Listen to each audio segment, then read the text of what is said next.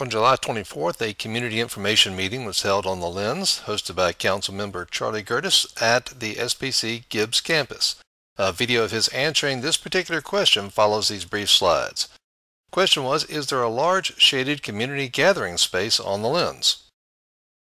The city handed out an information pamphlet at the meeting, and in that pamphlet it said that one of the opportunities available for those enjoying the new pier is use the 18,000 square feet of shaded gathering space for a party or community event at the end of the new pier.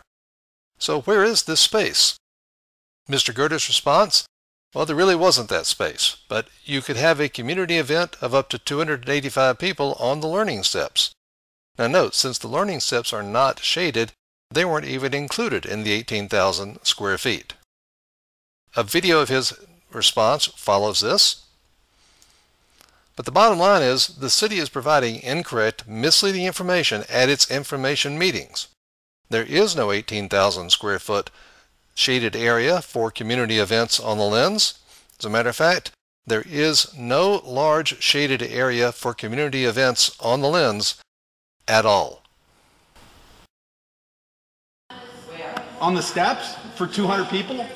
Yeah. That's it. There's no other bigger event could be held there. Probably not. Probably not. So not a big event. There's not big event space like they say. Community event with 285 people. And that's it. That's it. That's it. Remember, on August 27th, vote yes to stop the Lens.